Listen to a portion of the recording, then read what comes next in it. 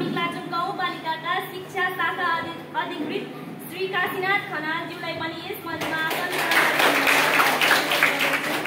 फेरि पनि अतिथिकै रूपमा श्री भगवती माध्यमिक विद्यालयका प्रधानाध्यापक श्री प्रेम प्रकाश कोइरालाज्यूलाई पनि यस मञ्चमा आसन ग्रहण गरिदिनुका लागि अनुरोध गर्दछु।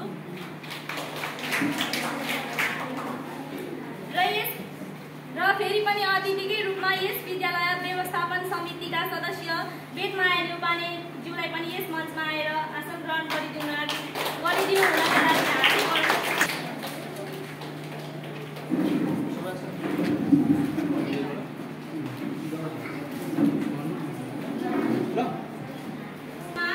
किशोरी सशक्तिकरण समूहका फोकल शिक्षक श्री सायरा बानुज्यूलाई पनि यस मञ्चमा आसन ग्रहण गरिदिनुका लागि फेरि पनि अतिथिकै रूपमा यस किशोरी सशक्तिकरण किशोरी सशक्तिकरण तालिमका सहजकर्ता श्री शोभा बजगाईलाई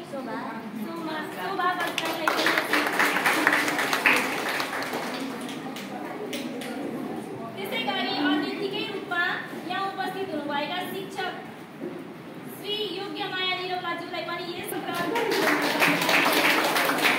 फेरि पनि अतिथिकै रूपमा शिक्षक श्री सुभाष कट्टोलज्यूलाई पनि यस मञ्चमा आएर र त्यसै गरी अतिथिकै रूपमा शिक्षक श्री जानुका उपाध्यायज्यूलाई पनि यस मञ्चमा आएर आसन ग्रहण गर्नुहुन्छ।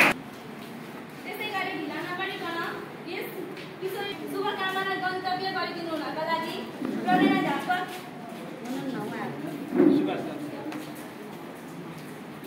यस भगवती माध्यमिक विद्यालयका शिक्षक श्री सुभाष कट्टोलज्यूलाई अनुरोध गर्दछु।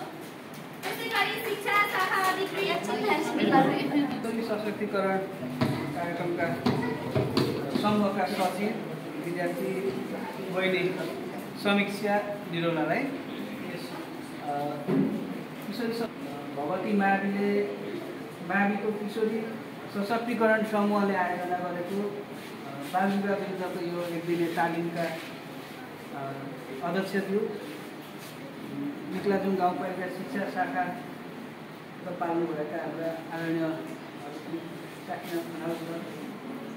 व्यवस्थापन समितिका सदस्य वेदमाया अर्यालज्यू, किशोरी सशक्तिकरण समूहका फोकल शिक्षक सायरा बानुज्यू र आजको यस तालिमलाई सहजीकरण गर्नका लागि हाम्रो निम्तोलाई स्वीकार गरेर यहाँ आउनुभएका सहजकर्ता शोभा बजगाईज्यू, शिक्षक साथीहरू र यस तालिममा सहभागी सम्पूर्ण किशोरी बहिनीहरू, सर्वप्रथम त एकदमै खुसी लागेको छ। हामीले छोटो समयमा किशोरी कार्यक्रम पाएर यो कार्यक्रम हामीलाई मिक्लाचुङ गाउँपालिकाले हाम्रो विद्यालयलाई एउटा विश्वास गरेर हामीलाई दिनुभएकोमा आदरणीय काशी सरकारको फेरि पनि धन्यवाद दिँदै र भाइ बहिनीहरूले पनि उत्तिकै सक्रियताका साथ कार्यक्रममा सहभागिता जनाइदिनु। मैले अस्ति सुरुदेखिकै कार्यक्रमलाई सम्झिरहेको छु। हामीले यो समूह गठन गर्ने बेलामा नानीहरूको जुन जोस देखेको थियो, जुन उत्साह देखेको, त्यसबाट निकै खुसी लागेको छ। हामी यो कार्यक्रममा सफल हुन्छौँ भन्ने विश्वास पनि लिएको छु। र हामीले अस्ति समूहको पहिलो बैठकमा पनि बाल विवाहको स्थिति के छ भन्ने विषयमा नै हामीले छलफल गऱ्यौँ।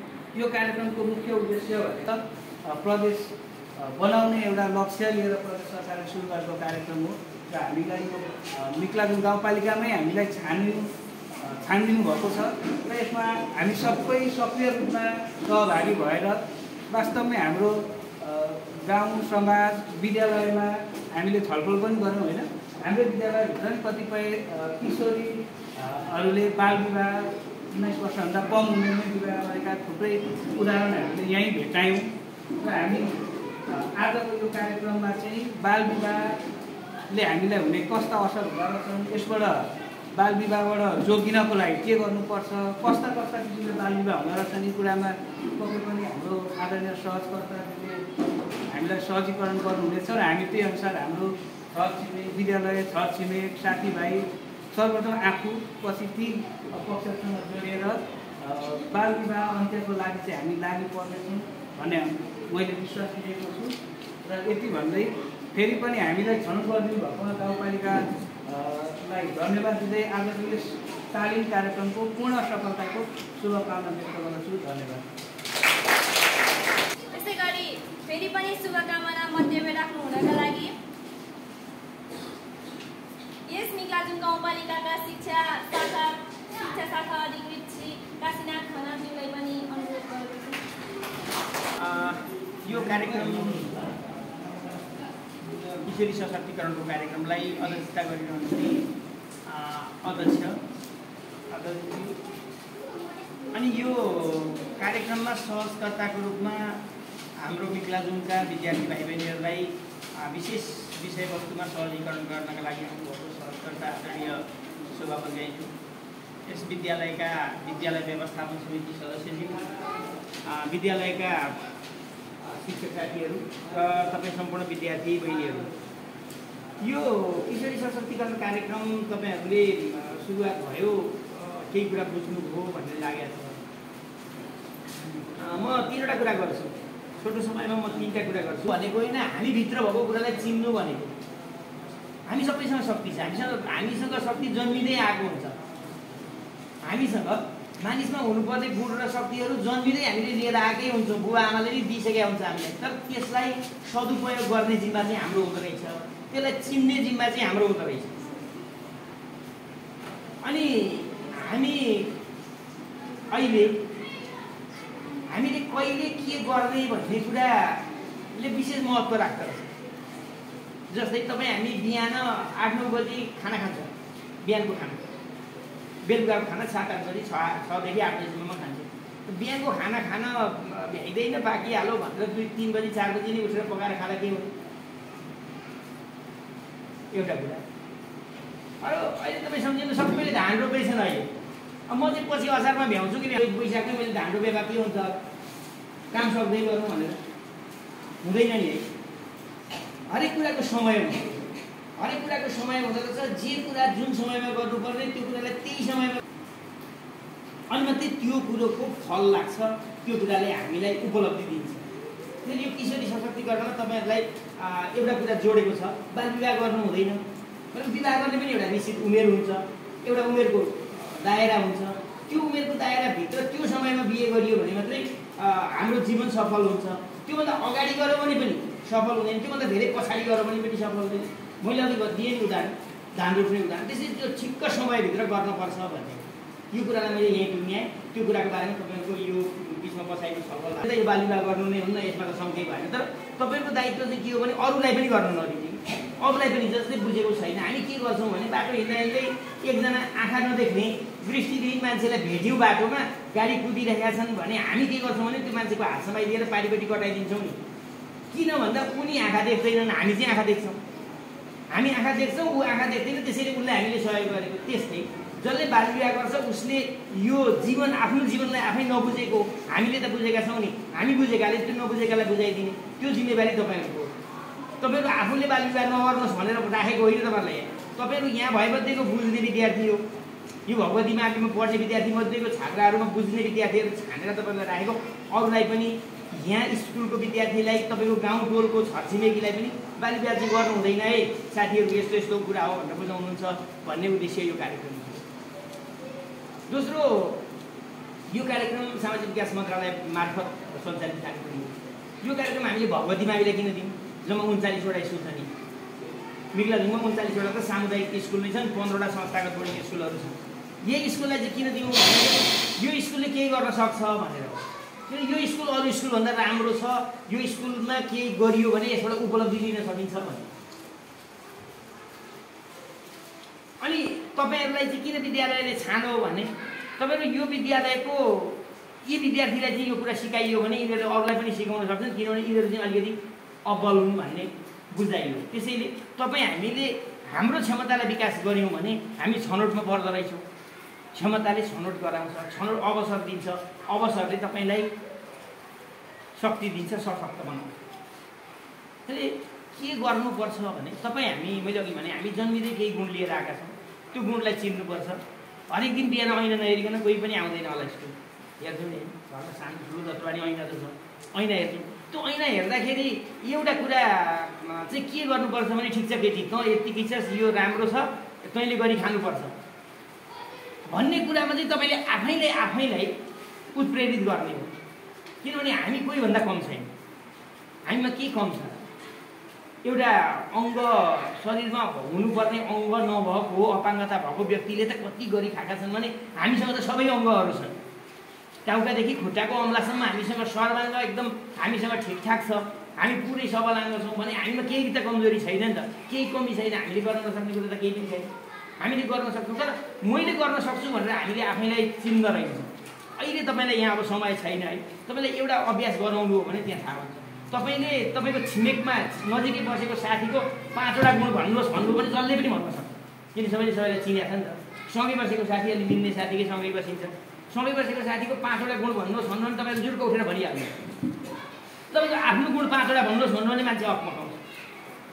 आफ्नो गुण चाहिँ 5वटा होइन 2वटा पनि भन्न सकिँदैन, एउटा भन्न पनि गाह्रो हुन्छ साथीहरूको अगाडि। भनेको त्यो भने गुणै नभएको त होइन नि त। अर्काको चाहिँ भन्न सक्ने, अर्काले आफ्नो चाहिँ भनिदिन सक्छ। फेरि यसको चाहिँ गुण यस्तो यस्तो छ, यो चाहिँ यो 5वटा राम्रा कुरा छन् भन्न सक्छ। हामी आफै भन्न सक्दैनौँ भने चाहिँ हामीले आफूलाई चिनेनौँ। हामीले आफूलाई जहिलेसम्म चिन्दैनौँ तहिलेसम्म हामी सशक्त हुँदैन, हामीसँग हाम्रो शक्ति जाग्दैन। फेरि सबभन्दा पहिलो कुरो आफूलाई चिन्नु पऱ्यो। ढुक्क केमा हुनु पऱ्यो भने यहाँ अहिले जति मेरो कुरा सुन्दै हुनुहुन्छ हामी सबै एकदम सबल मान्छे गर्दाखेरि सफल हुन्छ भन्ने हुँदैन, तर गर्न चाहिँ सक्नु पऱ्यो, हिम्मत गर्नु। जस्तो यहाँ बहिनीले अहिले उद्घोषण गरिरहेको छ नि, यो उद्घोषण गर्दाखेरि अब हामी उहिलेदेखि उद्घोषण गरिरहेका मान्छेले गरे जस्तो नहोला, 1 ठाउँ 2 ठाउँ बिग्रिएला। तर आज गरेको भन्दा अर्कोचोटि गरेको सुधार हुन्छ। अर्कोचोटिदेखि उसलाई यो उद्घोषण गर्नु कुनै नयाँ कुरो नि लाग्दैन। त्यसैले सशक्तिकरणका लागि के रहेछ भन्दा अवसर पाउनु पर्छ। उसले त अवसर पायो, तपाईँले सबैले अवसर पाउनु पर्यो।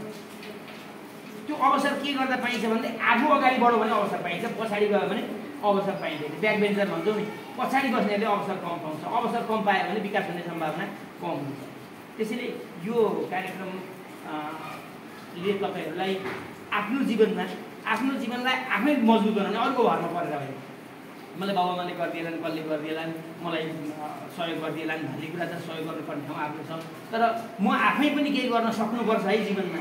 अहिले आजको उमेरको हिसाबले मैले आफै के गरेँ त, अरूको भरै नपरिकन मैले के काम गरेँ त भनेर तपाईँले महिनामा 1-2वटा काम लेख्ने गर्नुहोस्। मैले कसैको सहायता बिना के काम गरेँ त यो 1 महिनाभरि भनेर महिनामा 5वटा काम चाहिँ यो काम चाहिँ अरूको सहायता बिना मैले गरेँ, अरूले गर्न नभनिकन गरेँ। एउटा नानी त्यहाँ लडिरहेको छ हिँड्दै अनि माथिबाट सरले त्यो नानी लडाएको छ उठाइदे भन्नुभयो, तपाईँले उठाउनु हो भने त्यो तपाईँको काम होइन, त्यो सरको काम। तर त्यो नानी लडेको देखेपछि तपाईँले आफै उठाइदिनु हो भने त्यो चाहिँ तपाईँको आफ्नो काम।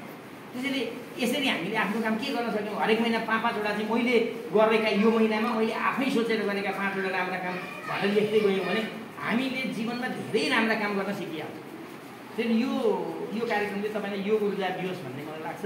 र तपाईँ यो भगवती माविको यति छात्राहरूले आगामी दिनमा आफूलाई पनि सशक्त बनाउने र तपाईँ जस्तै समस्यामा परेका अरू छात्राहरू, अरू साथीहरू, अरू गाउँघरका बहिनीहरू तिनीहरूलाई पनि गलत बाटोमा लाग्न नदिने गरी तपाईँले काउन्सिलिङ गर्ने, सल्लाह दिने, सुझाव दिने, तिनीहरूलाई लाइनमा ल्याउनु हो भने धर्मको काम हुन्छ, त्यो ठुलो सामाजिक धर्म हुन्छ।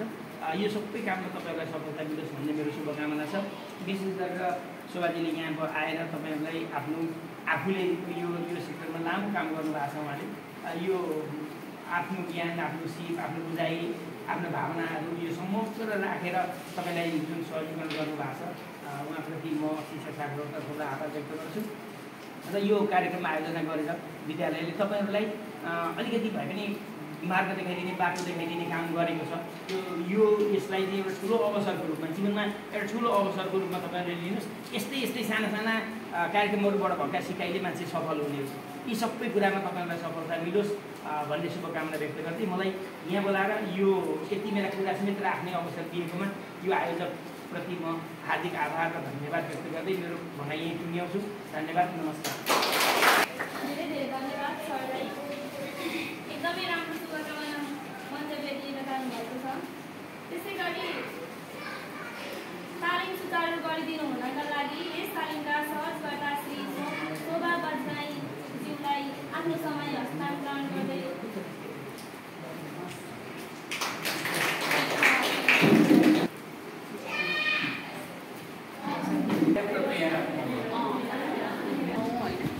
तपाईँलाई प्रयोग गर्ने विनम्रतापूर्वक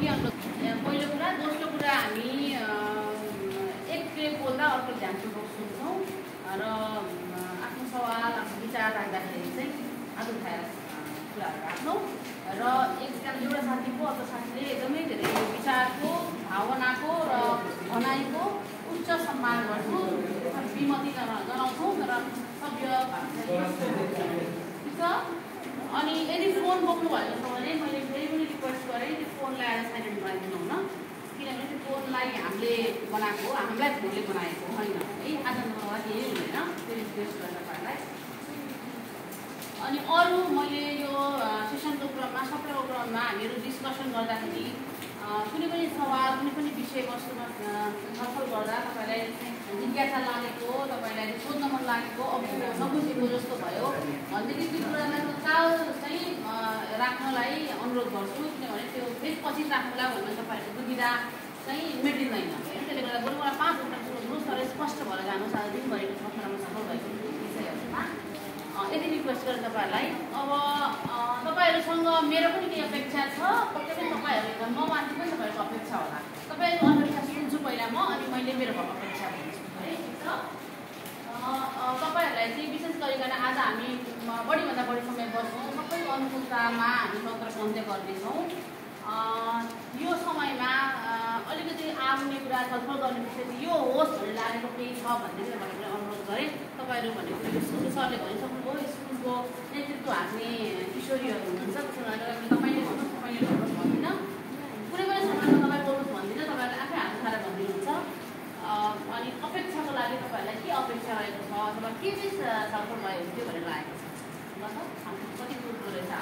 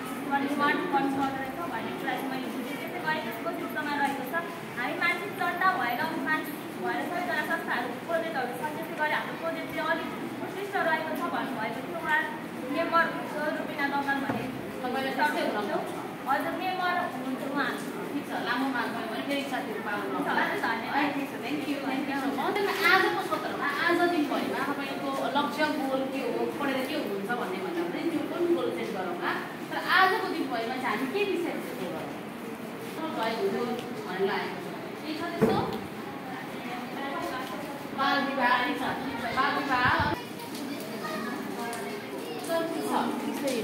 अगाडि बढ्ने सबै नमस्कार गर्नुपर्ने अघि जुन गरिसक्नु भयो है।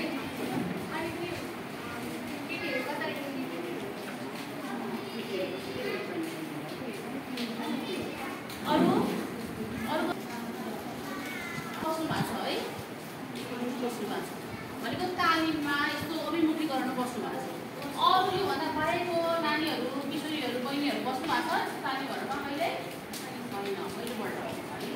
ओके हुन्छ ल, अघि सरले भन्नुभयो त्यही कुरा दोहोऱ्याउँछु, त्यही कुरा थप्छु। पहिलोपल्ट तपाईँहरू छनौट यसै हुनुभएको होइन, यो कुरामा सबै अग्री। तपाईँहरूलाई चाहिँ धेरै मापदण्डको बावजुद भनेको तपाईँहरूलाई सेलेक्सन प्रक्रियामा तपाईँ पढेर छनौट हुनुभएको हो नि त होइन। त्यहाँ स्कुलले छान्यो होला, अनि तपाईँहरूलाई पढाउने शिक्षकहरूले तपाईँलाई अब्जर्भ गर्नुभयो होला होइन। सबैजनाले उसले चाहिँ यस्तो गर्न सक्छ है, उसकोसँग चाहिँ यो स्ट्रेन्थ छ है, यो क्षमता छ है, यो तालिम चाहिँ उसलाई जरुरी छ है भन्ने तपाईँहरूलाई भएर सबैको विचार मिलेर तपाईँहरू यहाँ आउनुभएको छ होइन। अनि तपाईँहरूलाई चाहिँ यो जति पनि छलफल हुन्छ, जति पनि सशक्तिकरण कुरा, किशोरीका आवाजहरू कसरी लाउड बनाउने भन्ने कुरा, कसरी इन्डिपेन्डेन्ट भन्ने कुरा, कसरी एब्युजहरू विरुद्ध बोल्ने भन्ने कुरा, कसरी चाहिँ शिक्षाको अभियन्ता भन्ने कुरा, सामाजिक नीति विरुद्ध कसरी बोल्ने भन्ने कुरा, नेतृत्व कसरी लिने भन्ने कुरा जति पनि छलफल गर्छौँ यो विषयहरू तपाईँहरूको लागि भन्दा पनि सबैले त्यो विषयलाई मल्टिप्लाई गर्नुहुन्छ भनेर मेरो प्रमुख तपाईँहरूप्रतिको अपेक्षा भनेको तपाईँहरू कमसेकम एकजनाले पनि 10 जना मल्टिप्लाई गर्नु भनेको 10 जनाको कुरा सिकाउनु होइन। तपाईँहरूलाई त धेरै अब स्कुलको यो कम्पाउन्डभित्र धेरै कुरा सिक्नुहुन्छ, भोलिको दिनमा धेरै कुरा सिक्नुहुन्छ। तपाईँहरूबाट स्कुल विद्यालयलाई अपेक्षा छ, तपाईँहरूबाट परिवारलाई अपेक्षा छ, तपाईँहरूबाट समुदायलाई अपेक्षा छ नि त। त्यसो भएर तपाईँहरूले यहाँ चाहिँ यो कुराहरू मल्टिप्लाई गर्नुहुन्छ, त्यसलाई धेरैजनालाई बाँड्नुहुन्छ है। प्रमुख मेरो अपेक्षा के रहेको छ, तपाईँहरूसँग सहजीकरण गरेको यो समय जति बिताउँछु, जति कुराहरू सेयर गर्छु त्यो एउटा रहेको छ। अनि अर्को भनेको जस्तो जति पनि हामी एकदमै आफ्नो अनुभवमा आधारित कुराहरू, मैले यत्रो वर्ष काम गर्दा सिकेको कुराहरू तपाईँलाई अनुभव सेयर गर्छु, तपाईँहरूले पनि अनुभव आदान प्रदान गर्छौँ हामीले। त्यो बढीभन्दा बढी चाहिँ हामी सैद्धान्तिक कुराहरूभन्दा अनुभवमा आधारित कुराहरू, आफूले भएको देखेको सुनेको कुराहरूलाई व्यवहारिक तवरबाट छलफल गर्ने कोसिस गर्छौँ ताकि हामी सबैलाई सजिलो होस्, ठिक छ है। अनि अलिकति क्लिष्ट भयो, अलिकति अप्ठ्यारो जस्तो भयो भने म तपाईँलाई रोक्नु लानु पर्छु है, मलाई रोक्नु होला, ठिक छ। अनि नबुझेको सत्रमा मलाई तपाईँले आफू खाएर चाहिँ बुझेन भन्नुहुन्छ है। विशेष गरिकन बाल विवाह छ अलिकति केन्द्रमा हाम्रो आजको सत्रमा। बाल विवाहभित्र प्रवेश गर्नुभन्दा अगाडि धेरै कुराहरू बुझ्नुपर्छ। बाल विवाह किन हुन्छ, अथवा बाल विवाह पनि एउटा किशोरी महिलामाथि हुने हिंसाको ठुलो स्वरूप हो, परिणाम हो होइन। अनि त्योभन्दा अगाडि बाल विवाह बुझ्नको लागि चाहिँ किशोरीहरूमाथि, महिलाहरूमाथि कस्तो खालको विभेद छ, विभेद कसरी जन्मिएको छ, त्यो विभेदले महिला किशोरीहरूलाई कसरी चाहिँ त्यो एउटा पकडमा राखेको छ, अनि किन यति सचेतना हुँदाहुँदै, कानुन बलियो हुँदाहुँदै, सचेतना हुँदाहुँदै, सबै कुरा हुँदाहुँदै पनि किन किशोरीहरूमाथि बाल विवाह भइरहेको छ, किन यो जन्य हिंसा भइरहेको छ भएको चाहिँ सुन्नुभएको छ। समाचारहरू सुन्नुहुन्छ, तपाईँहरू कति त पढ्नुहुन्छ होला, गुरुहरूले भनेको सुन्नुहुन्छ होला, स्कुलमा सुन्नुहुन्छ, समुदायमा सुन्नुहुन्छ, तर पनि किन भइरहेको छ भनेर त्यो प्रश्न ठुलो प्रश्न छ नि त। अनि त्यो किन भइरहेको छ भन्ने विषयमा अलिकति हामी प्रवेश गर्छौँ। अनि त्यसपछिबाट हामी एउटा अभ्यास गर्छौँ। अनि बाल विवाहको चाहिँ न्यूनीकरण गर्न नेपाल सरकारले बनाएको रणनीतिमा पनि छलफल गर्छौँ अलिअलि। अनि बाल विवाह सम्बन्धी कानुनी व्यवस्था के छ, बाल विवाह गऱ्यो भने के हुन्छ, यसका कन्सिक्वेन्सेसहरू, कारणहरू, परिणामहरू के कस्तो हुन्छ भन्ने कुराहरूमा हामी ठिक छ। सुन्नुभएको छ नि तपाईँले, सुन्नुभएको छ जेन्डर बेस भएर सुन्नुभएको छ। नसुन्ने नानीहरूले हात अहिले साना आधार हिंसा अथवा जेन्डर बेस भाइले सुनेकै छैन ल, अहिले चाहिँ सुनेकै छैन ल त, नसुनेको सबैले सुनेको छ ल, के रहेछ मलाई सुनाउनु त।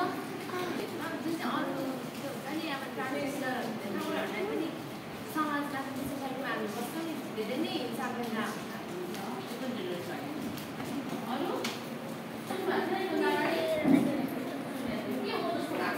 सही गलत केही नानी बोल्यो भने गल्ती हुन्छ होला भन्नु है, जे पनि सही हुन्छ, अलिकति सही भएर पुरै तलमाथि भयो भने मैले गरेँ, ठिक छ। त्यो हो कतिपय सरकारमा चाहिँ छोरालाई मात्रै अघि बढ्ने, छोरीहरूलाई चाहिँ अघि बढ्नै छोराहरूलाई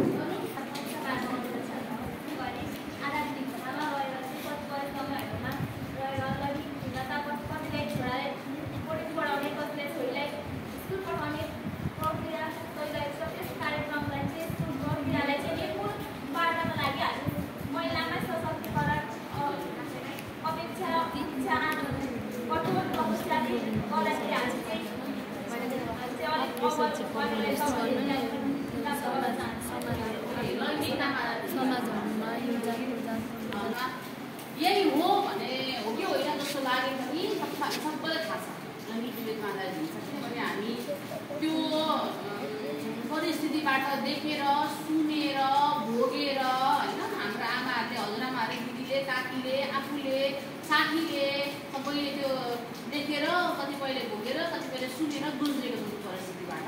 त्यसो कारणले गर्दा यो लैङ्गिक विभेदमा आधारित हिंसालाई चाहिँ यो भन्ने यो परिभाषाको रूपमा हेर्नुपर्दा युएनले अथवा अन्तर्राष्ट्रिय स्तरमा चाहिँ यसलाई परिभाषित गर्दाखेरि चाहिँ लिङ्गको आधारमा हुने भेदभाव हो, सिधै होइन। लैङ्गिकतामा आधारित हुने जेन्डर बेस भाइलेन्स भनेको चाहिँ लिङ्गको आधारमा भेदभावलाई नै बुझाउँछ, तर सेक्स र जेन्डर भनेको छ हो दुईवटा फरक पार्नु हो जेन्डर र सेक्स। सेक्सले चाहिँ शारीरिक विविधता बुझ्नुहोस् है अलिकति शारीरिक विविधता जस्तो यो बाई बर्थ अथवा जन्मिँदै महिलाको स्वरूप लिएर जन्मिन्छ हुर्किने क्रममा महिलाको आकार प्रकार शारीरिक विकास हुन्छ अनि पुरुष जन्मिँदै पुरुष भएर जन्मिन्छ व्यक्ति विकास त्यही अनुसारले हुन्छ अब उसलाई शारीरिक रूपमा हेर्दाखेरि हामी यो पुरुष रहेछ यो महिलालाई चाहिँ बुझ्छौँ हो त्यो शारीरिक लिङ्ग भयो सेक्स भयो त्यो है। अनि म आउँछ है अहिले यो लैङ्गिक तथा यो अल्पसङ्ख्यक समक्ष अनि तर जेन्डर भनेको चाहिँ जेन्डर रोल भन्छ। जेन्डर भनेको चाहिँ जन्मिँदै लिएर आएको चिज होइन है। जेन्डर र सेक्स एउटै हुँदै होइन है। जेन्डर भनेको चाहिँ समाजले दिएको भूमिका हो। जस्तो समाजले हामीलाई के दिएको छ हामी नेपालको मोरङ जिल्लाको एउटा राम्रो एकदम समृद्ध पालिकाको नागरिकहरू भएर बिलङ गर्छ होइन। यही यो जेन्डर रोल जस्तो हाम्रो छोरीहरूको यहाँको भूमिका छ त्यही भूमिका एउटा बाजुराको विकट गाउँको छोरीहरूको छैन। सामाजिक हैसियत त्यहाँ छैन। त्यहाँ अझै पनि ठाउँ हुँदाखेरि गोठमा बस्नुपर्छ होला। अब लवाई फवाई रहन सहनमा यो अनुसारको लिबर्टी अथवा यो अनुसारको खुल्लापन अथवा यसरी तपाईँ ओपन भएर बस्न पाउने रोटी बाजुराको छोरीहरूलाई सायद छैन। अथवा यही कुरा चाहिँ एउटा समृद्ध देश सबै मानव विकास सूचकाङ्क हाई भएको फिनल्यान्ड नर्वेको किशोरीहरूको यही किसिम छ त छैन। भनेको जेन्डर रोल भनेको चाहिँ परिवर्तनशील छ यो समाजले दिएको हो। फेरि पनि बुझ्नुहोस् है सेक्स भनेको शारीरिक बनावट भयो शारीरिक बनावटका आधारमा हुने फरकपन भयो। जेन्डर भनेको चाहिँ समाजले दिएको भूमिका भयो। जस्तो छोरी भएर यो गर्नुहुन्छ छोरी भएर यो गर्नुपर्छ छोरा भएर यो गर्नुपर्छ जस्तो छोरी भएर चाहिँ हाम्रो समाजले चाहिँ छोरी भएर गर्नुपर्ने नितान्त कामहरू छोराभन्दा फरक के छ? खाना पकाउने हजुर धन्दा गर्ने घर सफा गर्ने अरू जस्तो आमाहरू पनि छोरी पनि महिलाहरू आमा हजुरआमाहरूले गर्दैन हजुरबाले गर्ने काम एउटा हुन्छ जस्तो हजुरबाहरूले बुवाहरूले गर्ने काम के हो?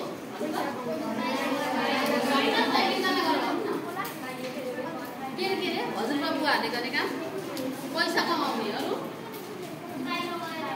बाहिर गएर काम गर्ने अरू घरको आर्थिक अवस्था सम्हाल्ने अरू हो। यसै भनेको यो कानुनमा त कहीँ पनि संविधानको अथवा कुनै ऐनको कुनै पनि दफामा कहीँ पनि लेखेको छैन घरको काम भाडा मान्छे घर सफा गर्ने छोराछोरी हुर्काउने जे जे गरेको सरसफाइ गर्ने काम महिलाले नै गर्नुपर्छ भनेर काम लेखाएको पनि थिएन। के हो समाजले बनाएको नियम हो है। अनि जेन्डर रोल पनि त्यसरी नै विकसित हुँदै जान्छ कि अनि कहीँ पनि दुनियाँको कहीँ केहीमा लेखेको छैन कुनै पनि अन्तर्राष्ट्रिय सन्धि महासन्धि नेपालको कानुन संविधान कहीँ पनि छैन आर्थिक रूपमा चाहिँ पुरुषले नै कमाउनुपर्छ कहीँ पनि छैन। महिलाले कमाउँदा पनि हुन्छ नि आर्थिक भार महिलाले पनि लिँदा हुन्छ घरको नेतृत्व महिलाले सम्हाल्दा हुन्छ होइन त्यो कहीँ पनि छैन। भनेको हामी पहिलेदेखि नै यो परिवारको संरचना जब बन्दै आयो पारिवारिक स्ट्रक्चरले हामी जुन युगहरू पार गर्दै आयौँ होइन निरन्तर भूगन्ते बडा समाज बन्यो परिवार बन्यो इन्स्टिट्युसन भयो संस्थाहरू बन्यो त्यसपछिदेखि चाहिँ कामको विभाजन भयो नि त। अनि कामको विभाजन हुने क्रममा हाम्रो आफ्ना भूमिकाहरू भने अनि त्यसले गर्दा त्यो चाहिँ अनि त्यसरी समाजले दिएको कुरा चाहिँ के हो? जेन्डर हो। नबिर्सु है यसो सोध्छु नि म त अहिले त्यो चाहिँ जेन्डर हो। ठिक छ बुझेन भने मलाई सोध्नुहोस् है। सेक्स भनेको शारीरिक रूपमा हुने फरकपन भयो र जेन्डर भनेको समाजले दिएको भूमिका भयो। अनि सेक्स चाहिँ युनिभर्सल एउटै हुन्छ संसारमा युरोप अमेरिकाको कुनामा बस्ने महिलाको पनि शारीरिक बनावट एउटै हुन्छ। अपवाद बाहेकै अब लिङ्ग परिवर्तन गर्ने कुरा चाहिँ त्यो अपवाद हो। र नेपालको हाम्रो यहाँ विकट गाउँ बाजुरा डोटी अछामको मान्छे पनि एउटै हुन्छ। ठिक छ बुझ्यो जेन्डर र सेक्स। र महिला पुरुष र अर्को महिला पुरुषभन्दा अर्को वर्ग छ जसलाई हामी तेस्रो लिङ्गी चाहिँ भन्दैनौँ है। किन भन्दैनौँ भने हामी तपाईँहरूले बुझ्नुपर्छ तेस्रो लिङ्गी उनीहरू हो भने पहिलो लिङ्गी चाहिँ को हो त? पहिलो लिङ्गी को हो त? मलाई त पहिलो लिङ्गी हुने के अरे म त दोस्रो लिङ्गी हुन मान्दिनँ। किनभने पुरुष पनि पहिलो लिङ्गी हो र महिला पनि पहिलो हो र लैङ्गिक तथा यौनिक अल्पसङ्ख्यक उनीहरू पनि पहिलो हो। लैङ्गिक तथा यौनिक अल्पसङ्ख्यक किन भनेको भने उनीहरूको भित्र पनि धेरै विभाजन छ। कोही पुरुष जस्तो देखिने तर महिलासँग आकर्षण छ कोही महिला जस्तो देखिने तर महिलैसँग आकर्षण छ कोही समलिङ्गीहरू छन् कोही लेस्बियन छन् कोही गे छन् होइन। त्यो भित्र नजाउँ हामी त्यो एउटा ठुलो वर्ग छ त्यसको आधारमा पनि हामीले हिंसा गर्न हुँदैन विवेक गर्न हुँदैन। त्यो तिनटै स्वरूपलाई अथवा तिनटै लिङ्गलाई हामीले उत्तिकै सम्मान गर्नुपर्छ है। अनि महिला भए त्यही कारणले हुने विभेद, पुरुष भए त्यही कारणले हुने विभेद र योनि तथा अल्पसङ्ख्यक भएकै कारणले हुने विभिन्न खालको विभेद है, थुप्रै खालको विभेद हुन्छ। त्यो हामी जान्छौँ। त्यो विभेद भयो भने त्यसलाई हामी के भन्छौँ? लैङ्गिकताका आधारित हिंसा भन्छौँ है। ठिक छ। सेक्स र जेन्डर बिच डिफ्रेन्सेस क्लियर भयो। अनि यो जेन्डर चाहिँ परिवर्तन हुन्छ, समाजले दिएको भूमिका चाहिँ परिवर्तन हुन्छ। जस्तो सती प्रथा उन्मूलन भएको कति वर्ष भयो? थाहा छ तपाईँलाई? कसैलाई? सती प्रथा उन्मूलन भएको अलमोस्ट 120-22 कति भयो होइन? यस्तै भयो, एक्ज्याक्ट डेट भन्न सकिनँ मैले पनि। सती प्रथा हामी यही समाजमा थियौँ, यही समाज थियो जतिखेर श्रीमानको मृत्यु हुँदा श्रीमानले लग्नु पर्ने चितामा है। यही समाज हो। आजभन्दा 30 वर्ष अगाडि एकल महिलाहरूले रातो लुगा लगाउन चाहिँ अनुमति थिएन, त्यो त थिएन। यही समाज हो। छोरी र छोरीहरूलाई पढाउन सोच्नु पर्थ्यो, छोराहरू सबै पढ्न स्कुल जाने वातावरण थियो। तर अहिले सबै छोरीहरू स्कुल जानुहुन्छ नि होइन। विद्यालयबाट कोही पनि वञ्चित हुनुहुन्छ, ड्रप आउट हुने त्यो रेटमा काहीँ महिलाको काहीँ पुरुषको काहीँ छात्राको तलमाथि होला। तर त्यो कानुनी रूपमा सामाजिक हिसाबले अथवा त्यसलाई चाहिँ विभेदको स्वरूपहरूको चाहिँ कम भएको छ नि त होइन। हामी त्यो समाजबाट यो समाजमा आएका छौँ भनेको जेन्डर रोल चाहिँ परिवर्तन हुन्छ, जेन्डरको भूमिका चाहिँ परिवर्तन हुन्छ भनेको छोरीहरूको किशोरीहरूको भूमिका पुरुष अहिले पनि महिलाहरू प्रायः महिलाहरू बाहिर निस्किने, व्यवसाय गर्ने, कमाउने, सबै थाली खाने, निजाममा दिने महिलाहरू आउनु भएको छ होइन। भनेको त्यो समाजले दिएको भूमिका चाहिँ हरेक भूमिकाहरू परिवर्तन हुन्छ, प्रगतिको निमित्त छ है। त्यो चाहिँ परिवर्तन हुन्छ। तर शारीरिक लिङ्ग अथवा सेक्स चाहिँ परिवर्तन। ठिक छ। ल त्यो सोध्नु है हामीले सक्यो के छ के गरेको शारीरिक हिंसा, घरेलु हिंसा, अनि मानसिक हिंसा, अनि यौनजन्य हिंसा, आर्थिक हिंसा, सामाजिक हिंसा, अनि पुरुष हिंसा होइन, अनि बाल श्रम शोषण। ठिक छ। यो जस्तो शारीरिक हिंसाभित्र के पर्ने रहेछ?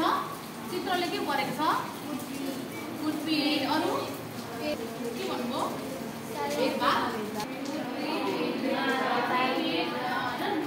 पिट्ने, कुट्ने, शारीरिक रूपमा आक्रमण गर्ने चिज चाहिँ शारीरिक हिंसाभित्र पर्यो।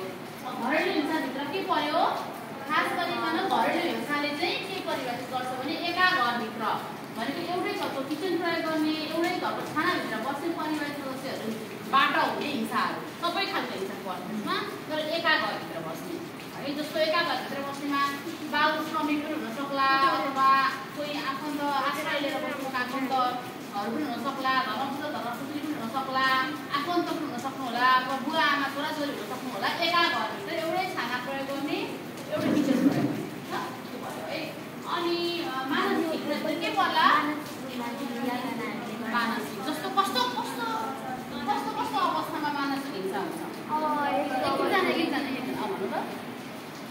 भइरहेको छ होइन। अनि त पश्चिमतिर त कति महिलाहरू ज्यान पनि घुमाउनुपर्छ यही दाइजोको कारणले। Thank you. अरू कस्तो होला मानसिक हिंसा भनेको? कस्तो होला मानसिक हिंसा? अलिक साह्रो छ, कम्प्लिकेसन भयो मानसिक रूपमा मानसिक अरू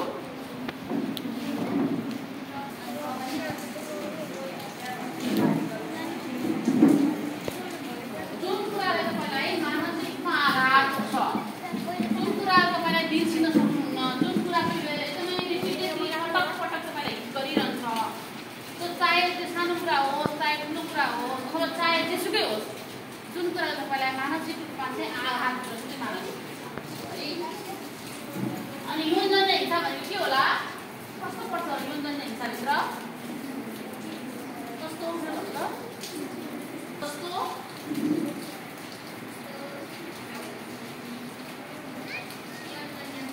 जस्तो कस्तो कस्तो यौनजन्य? हामी त एकदम ओपन भएर हामी त जनसङ्ख्या पपुलेसन पढ्छौँ होइन,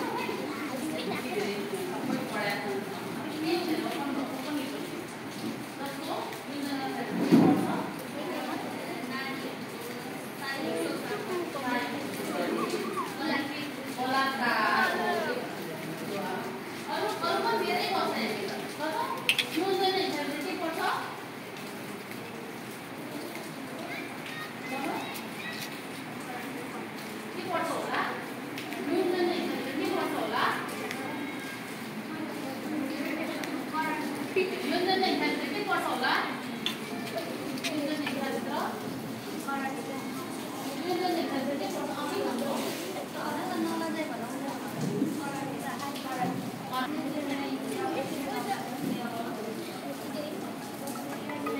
पहुँचबाट पर राख्नु जस्तो तपाईँहरूलाई घरमा देख्नु भएको होला होइन बुवा आमा हजुरबाहरूमा घर परिवारभित्र कसैको आर्थिक कोही कमाउने हुनुहुन्छ होला कोही अलिक कम कमाउनु हुन्छ होला कोही नकमाउनु हुन्छ होला होइन त्यसो हुनाले गर्दा त्यो कमाउनेको सम्मको पहुँच आर्थिक पहुँच बढी हुन्छ तपाईँहरूको पहुँच कम हुन्छ तपाईँ कमाउनुहुन्न होइन आर्थिक उपार्जन तपाईँ गर्नुहुन्न नि त तर तपाईँको आवश्यकता पुरा गर्नुको दायित्व हो नि त बुवा आमाको फेरि पनि होइन भनेको नकमाउनेको पनि आवश्यकता पुरा त हुनु पऱ्यो नि त न्यूनतम आवश्यकता त्यसो हुनाले गर्दा आर्थिक पहुँच मान्छेको अभाव अथवा आर्थिक पहुँच समान नहुनु आर्थिक पहुँचमा त्यो घर परिवारभित्र मात्रै हुँदैन है जस्तो सार्वजनिक सम्पत्तिहरू भयो अनि जस्तो अन्य पालिकाको वडाको होइन नेपाल सरकारको संरचनाभित्र अथवा अरू थुप्रै काममा एक्सिसको हिसाबले चाहिँ धर्म जात भाषा लिङ्ग थुप्रै यो कुरामा तलमाथि गरेर अथवा यो कुराको यो कारणले गर्दा कसैलाई बाइस गर्ने कसैलाई तल गर्ने धेरै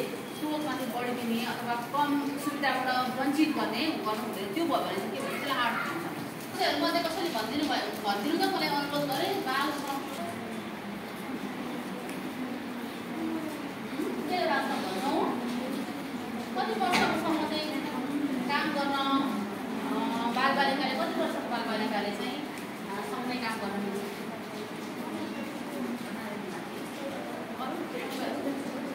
बाल श्रम केलाई बाल श्रम भन्छौँ हामी सबैले सुन्ने गल्ती हुँदैन नडराउनु त्यो पनि गल्ती हुँदैन है सुनौँ है उहाँलाई सुनौँ है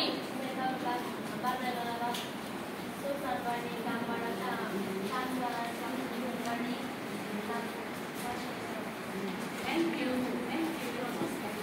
अरू कोही थप्नुहुन्छ बाल श्रममा बाल श्रम भनेको के हो कोही थप्नुहुन्छ कसैलाई आउँछ त्योभन्दा बढी बाल श्रम 14 वर्षभन्दा कम उमेरको बालबालिकालाई त केही लाउनै भएन भनेको सामान्यतया यसो यो उचाला यो यहाँ पुऱ्यायो भन्ने बाहेक पनि पाइएन होइन त्योभन्दा बढी पनि कति वर्षमा नागरिकता पाइन्छ 16 वर्ष पाइन्छ होइन तर नेपालले चाहिँ 18 वर्षभन्दा मुनिकोलाई बालबालिका भनेको छ होइन त्योभन्दा मुनिकोलाई पनि श्रमिकको रूपमा काम गर्नु पाइन्छ ठिक छ 14 वर्षभन्दा मुनिकोलाई त लाउनु पाइएन नै पाइएन होइन जतिपूर्ण काम त्योभन्दा माथिकोले अलिअलि सक्ने गर्ने हो तर श्रमिकको रूपमा काम गर्नु पाइन्छ है बालबालिकामाथि हुने अब विभिन्न खालको जस्तो त्यसभित्र पनि काम लगाएर पनि उसलाई पढ्नको सुविधा उसले बाल अधिकारका न्यूनतम मापदण्डहरू पुरा गरेको हुनुपर्छ अथवा त्यो भएन भने पछि के भयो बाल श्रम शोषण भयो बाल श्रम शोषणको स्थिति हुन्छ त्यो भएर कसैले तपाईँलाई आफ्नै घरमा पनि आफ्नै बुवा आमाले पनि हुन्छ अब कतिको व्यवहारिक यो कुरा भन्ने पनि आउँछ तर त्यसलाई चाहिँ हामी बाल अधिकार हननको अवस्था भन्छौँ भनेको उसलाई मनोरञ्जनको कुरा पुगेन भने उसलाई चाहिँ अन्य खालका शिक्षाको पहुँच भएन भने त्यो कुराहरूलाई हामी के भन्छौँ बाल अधिकार उल्लङ्घन भएको अथवा बाल अधिकारको न्यूनतम आवश्यकता पनि पुरा नभएको अवस्था पुरुषमाथि पनि हिंसा हुन्छ कि हुँदैन होला जस्तो कस्तो खालको हिंसा हुन्छ मलाई सुनाउनु त कस्तो हुन्छ तपाईँहरूको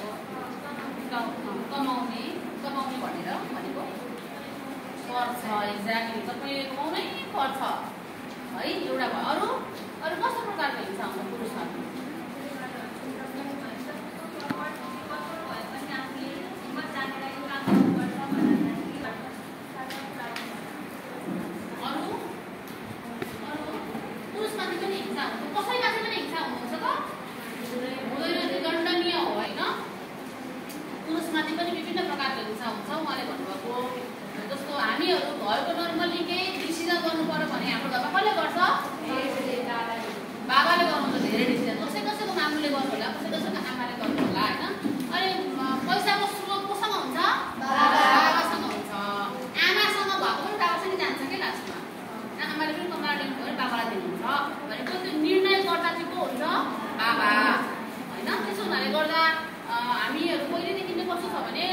घरको सबै निर्णायक कामहरू आर्थिक मात्रै होइन कि पैसाको काम भयो अरू कुराहरूको कामहरू सबै कुराहरू चाहिँ घरको बाबाले हजुरबाले बुवाले दाजुले गर्नुपर्छ भन्ने मात्र हो किन त त्यसले गर्दा त्यो कसले गर्छ बाबाले गर्नुहुन्छ तर बाबाहरूमा चाहिँ त्यो कुराले अन्याय भएको छ अब जस्तो अहिले अब स्कुल पढ्दै गर्दा तपाईँहरूको कलिगहरू तपाईँहरूसँग पढ्ने साथीहरूलाई प्रेसर कस्तो हुन्छ भने घरमा कोही हुनुहुन्न मानिलिनुहोस् घरमा बाबा हुनुहुन्न अथवा बहिनी भाइहरू सानो सानो छ भने उसलाई के प्रेसर हुन्छ भने अब मैले कसरी बनाउने मेरो आमाले कसरी चाहिँ आवश्यकता पुरा गर्ने मेरो घरको आवश्यकता भन्ने कुरा त्यो बर्डन हुन थालिसक्यो अहिलेदेखि नै अनि के गर्छ धेरै अधिकांश युवाहरू पढाएर नागरिकता बनाएर पासपोर्ट बनाएर किन गएको त एउटा परिणाम पुष्पति भएको हिंसाको परिणाम हो यस्तो थुप्रै छ आर्थिक बर्डन एउटा एकदम महत्त्वपूर्ण चाहिँ स्वरूप हो पुष्पतिको हिंसाको है ठिक छ के आधारमा कस्तो कस्तो प्रकारको हिंसा हुँदो रहेछ स्पष्ट भयो ठिक छ के त हिंसा नभएको चित्रहरू यसरी मिलेर गर्दा पनि हुँदो रहेछ त उनको सहभागिता हुँदा चाहिँ के हुँदो रहेछ हिंसा नभएको अनि कसैले कसैको मानसिक रूपमा टर्चर भएन सबैले सबैको विचार हुने रहेछ हिंसा नभएको अवस्था हिंसा हुने स्थानहरू के हुन सक्छन्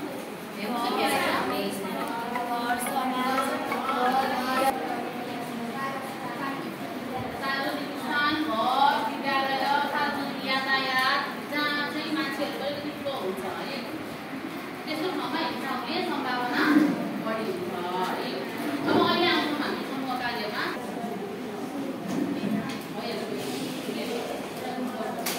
अब म तपाईँहरूलाई एउटा समूह कार्य गराउँछु 1 नम्बरदेखि 4 नम्बर 1 2 3 4 भन्दै फेरि 1 2 3 4 भन्नु ल अब 1 हुन्छ तपाईँ समूह नम्बर 1 मा है 2 4 फेरि 1 हुन्छ आफ्नो नम्बर नम्बर है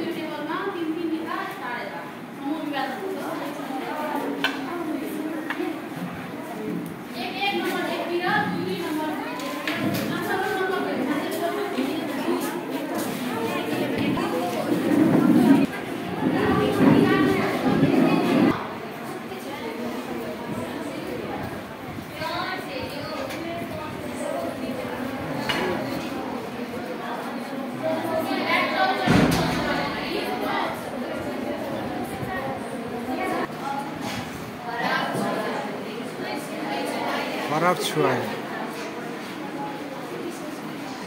असल छुवाई र खराब छुवाई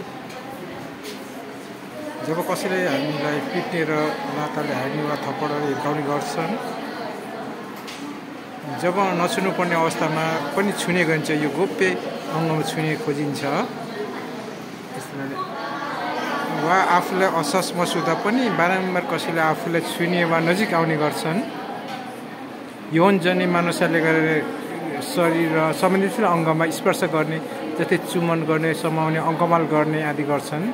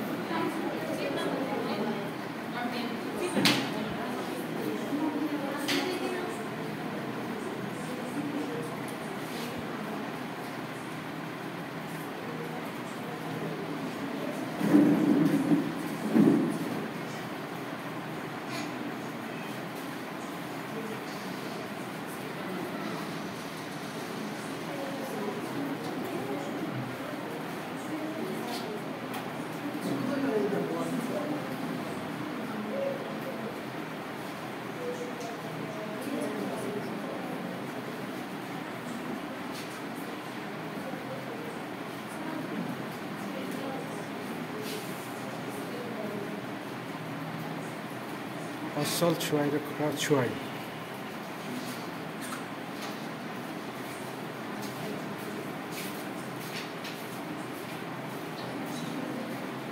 दृष्टिमा लागेको क्वेसन आउटलाइन नम्बर 1145 नेपाल प्रहरीको क्वेसन आउटलाइन नम्बर 1177 वा 100 ब्याटल्स र बाका हिंसाका स्वरूपहरू छ त्यसको प्रकारले हिंसा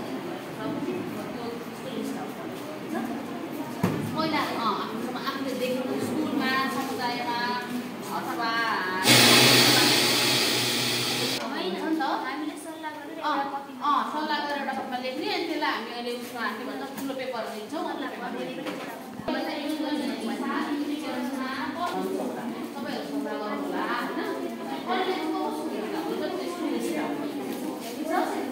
लिस्ट आउट गर्ने सबैजनाले एउटा छलफल गर्ने लिस्ट आउट गर्ने अनि अर्को हाम्रो न्युज पनि 3 लिटर छान्नु है अगाडि गएर हुने जोखिमहरू के कस्तो रहेको छ कस्तो कस्तो प्रकारको जोखिम हुन्छ किशोरीहरूलाई त्यो कुरा सबैजना छलफल गर्ने छलफलबाट टिप्ने एउटामा अनि हाम्रो न्युज प्रिन्टमा सार्ने प्रेजेन्ट गर्ने ल पहिला छलफल गर्दै गर्नुहोस् वातावरणमा भूकम्प पाउँदा सबै कुरा मालपालिकाबाट हुँदैन पाएका मालपालिकाका अवसरहरू के हुन्छ जस्तो सबै बालबालिका भनेदेखि त्यो बच्चाले बालिका त्यो किशोरी हुर्किनलाई कस्तो कस्तो अवस्था हुन्छ त्यहाँ कस्तो कस्तो कुराहरू पाएर हुर्किन्छ बालबालिकाबाट हुर्किने पाउँदा अवसरहरू है जब कन्टेन्टहरू मलाई सोध्नु होला टिम लिडर छान्नु एउटा कन्टेन्ट सबैजना छलफल गर्ने टिम लिस्ट आउट गर्ने अनि